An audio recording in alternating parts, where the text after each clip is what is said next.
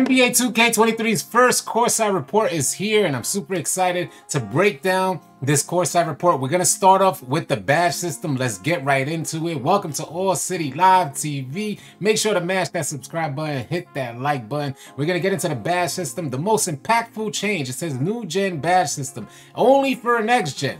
The most impactful change when it comes to building players is in the form of a new badge system for new gen.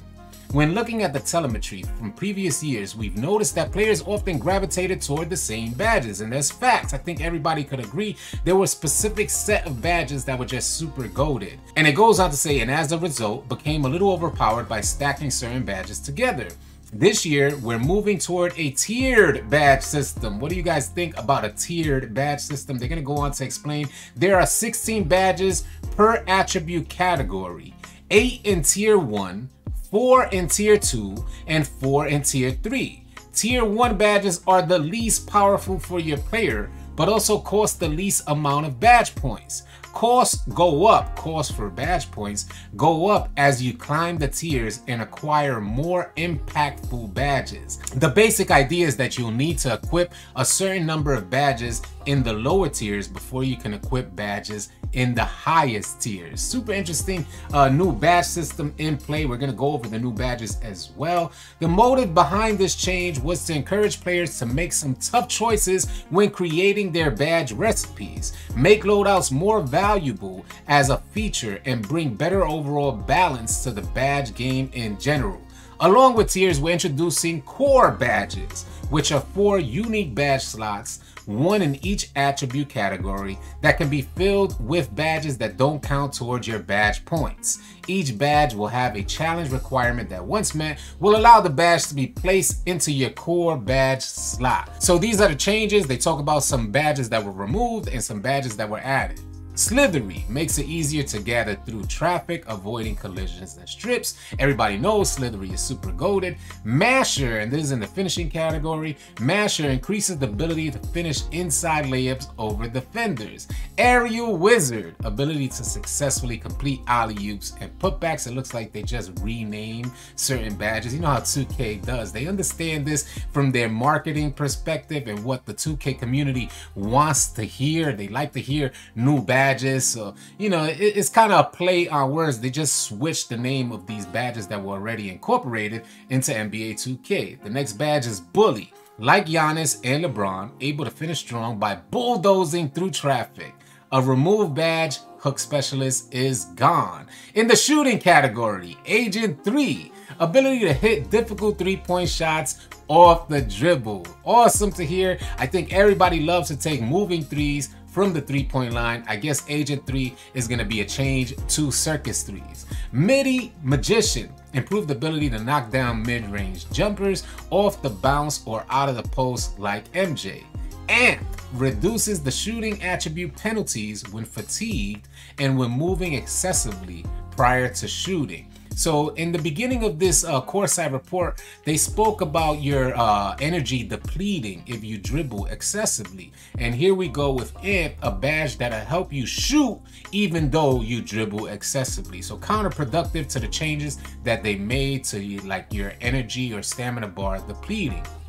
Claymore increases a spot-up shooter's ability to knock down catch and shoot jumpers the longer they remain stationary prior to shooting. Interesting. So Claymore is if you're a set shooter. So if you're a point guard, normally you say you're running 5 out, and if you have a defender collapse, you dot the corner. He's been there for a while. Claymore, if you stood there for a long enough time, Claymore, as you stay there longer and longer, Claymore will boost that shot, helping you knock down more shots as a spot-up shooter. Comeback Kid, a new badge, improved the ability to shoot perimeter jumpers while trailing in the game. Interesting. Something like clutch shooter.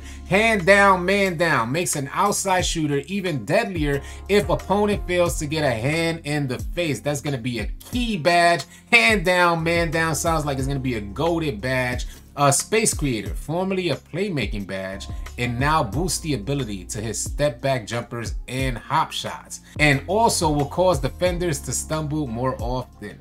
Limitless Range, an old favorite, returns, making shooters more effective with any shot attempt from deep 3-point range. Good to see Limitless Range is back. And these are some of the shooting badges that have been removed. Chef is gone. Hot Zone Hunter gone. I am heartbroken. Hot Zone Hunter is gone. Lucky 7 is gone. Mismatch Expert has been moved into the playmaking category. Set Shooter, get him out of here. Finally, Set Shooter is gone. Sniper is gone. And Limitless Spot Up is gone in favor of the Limitless Range Shooting Badge. Playmaking, new badges. Killer Combos improves the dribbler's effectiveness with size up dribble moves, basically a combination of last year's Quick Chain and Tight Handles badge. Clamp Breaker helps ball handlers win more one-on-one body bump confrontations, the counter to the Clamps badge. Vice Grip improves ball security immediately after securing a rebound. Awesome! That is great to hear.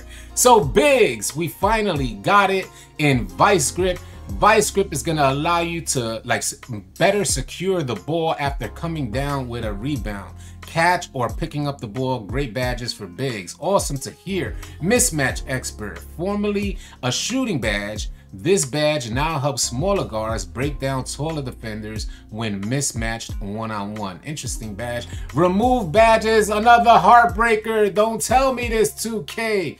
Bullet Passer is out of here. Bullet Passer, downhill, glue hands, and stop and go. What, 2K, what is going on?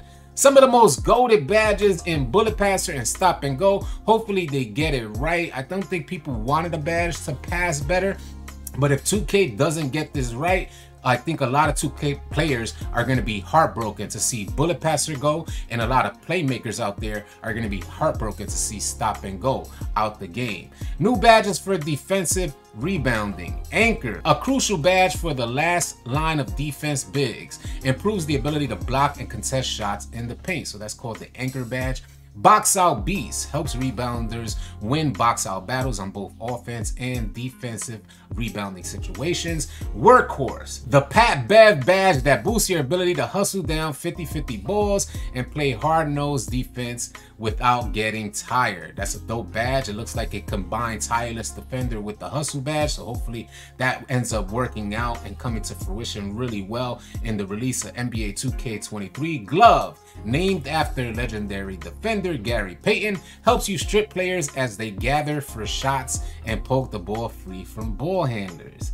The next badge is Challenger, improves the effectiveness of perimeter shot contests. That's dope to hear. So if they're allowing that to happen, then there must be something done with the Intimidator. Is solely going to be an interior badge, and I think that's what they kind of made happen in NBA 2K22. A removed badge from the game is Defensive Leader. Not too many people are going to cry about that. And that completes the list of newly incorporated badges and also the removed badges from NBA 2K for NBA 2K23. What do y'all think about this new badge setup? We are going to go live, so keep it locked here. We'll go live and break this whole thing down. Hopefully create some dialogue with you guys. Don't forget to drop a sub, drop a like on your way out. Thank you so much for tuning in, and I'll catch you guys very soon on the next video. We're gonna be dropping a ton of videos today.